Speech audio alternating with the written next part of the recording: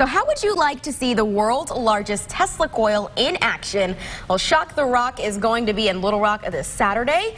Laura Simpson from the Museum of Discovery is here to explain. This is pretty cool. It is pretty cool. It's going to be this Saturday out at the Clinton Library. Starting at 6 o'clock, we're going to have food vendors and stuff. And then from like 6:30, 8:30, we'll have some electricity and hands-on experiments and things that the kids and family can get involved with. And then starting at 8:45, we're going to have a Tesla Coil show with this 40-foot tall Tesla coil that produces 3 million volts of electricity.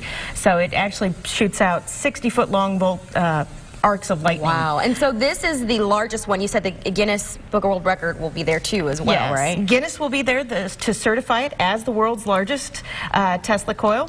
And this is only the second time that it's been showcased. The first time was about a week ago in New York. And the advantage that we have here is that this show is going to be free. And so it's hosted by our folks out at Entergy. So thanks to Entergy for sponsoring it for us. And so before the show, kids will be able to have some fun. Yeah, they'll be able to come out and do some of the, see some of the stuff having to do with some of the stuff we have here. So this is a little handheld Tesla coil. And we have here what is called a plasma ball. A plasma globe, which is also one of the inventions of Nikola Tesla. And what it does is we have a little bit of electricity that we can light up. Actually, if you want to stick your hand right on there, just stick your hand on there and just leave it there until I tell you to take it off. You can see that kind of arcing up to your hand there. Oh, wow. So this is one of the inventions, plus the fact that we have this is just a regular fluorescent light bulb, and again, this is a Tesla coil, so this actually produces about 10,000 volts of electricity. That's a lot. And it creates a little bit of electric field that we can showcase a bulb lighting up within that electric field, and we can also kind of cause it to arc over to that.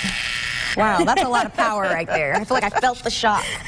All right, so this is all on Saturday. People can see all of this. Absolutely. They can come out and play and see some of our electricity experiments and come and get some information on electricity and on Tesla. And he says at the Clinton Library starting at 6 o'clock on Saturday. Perfect, and it's free. It is free. It's going to be free. It's going to be a lot of fun.